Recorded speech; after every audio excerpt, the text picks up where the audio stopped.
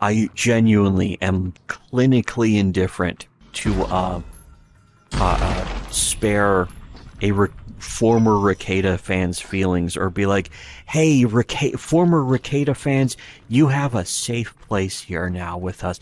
You can watch our videos, and we're going to make you feel better about how you don't like Rekieta.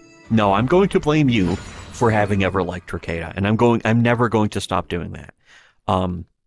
By all means, if you're donating to us, if you're subscribed to our Subscribe Star or whatever, feel free to unsubscribe. Feel free to stop giving us money forever. Feel free to tell people that we're terrible people and that you hate us. I really do not give a shit. We've had that a lot from people who are just driven by their emotions. It's interesting how much facts don't care about your feelings. The supposed facts don't care about your feelings side is constantly driven by their feelings, especially in the circumstances of popular YouTubers that they cannot fucking deal with being even slightly criticized. You can check out the rest of this video on our Subscribe Star, linked below.